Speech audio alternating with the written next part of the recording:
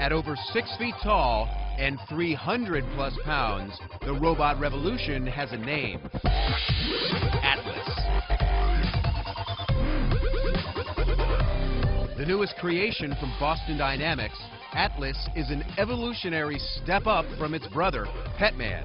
He was created to test the type of search and rescue clothing used during reactor meltdowns and even nuclear fallout.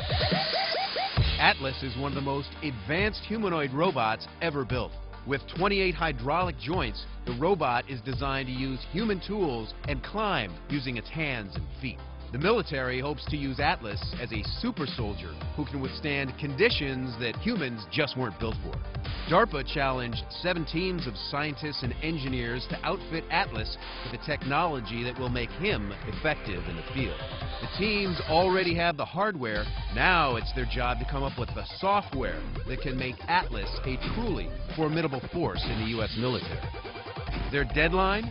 This December. And the prize for the winning team? $2 million.